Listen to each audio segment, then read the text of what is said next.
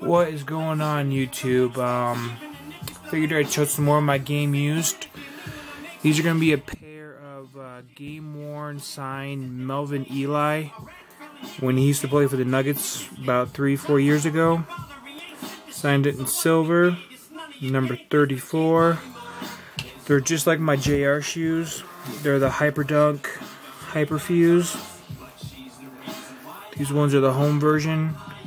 You can see Nike Zoom. It says Nike on the back. It's got the Nike Swish. And it's got number 34 from Melvin Ely. I believe these are team issued shoes, because I've seen a lot of players kind of wear the same kind of shoes, like JR, Melvin Ely, and some of the lesser players that are not considered superstars or star players. So these are pretty cool. They're the baby blue colorways. He wore these at home.